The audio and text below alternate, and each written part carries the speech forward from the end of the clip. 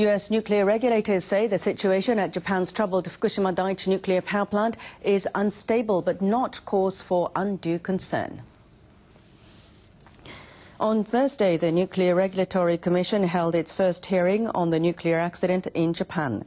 The Commission's Executive Director for Operations, Bill Borchardt, said while conditions at the Japanese plant are not entirely stable, they're not changing at a pace to cause concern.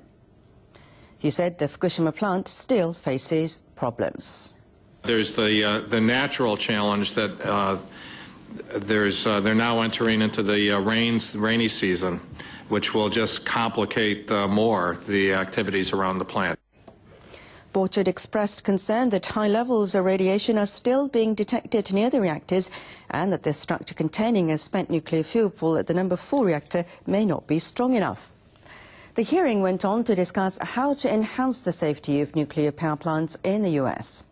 The Commission said it has found that preparations for an extended loss of power at the plant are inadequate. It has instructed plant operators to immediately re-examine their implementation of safety measures and report back.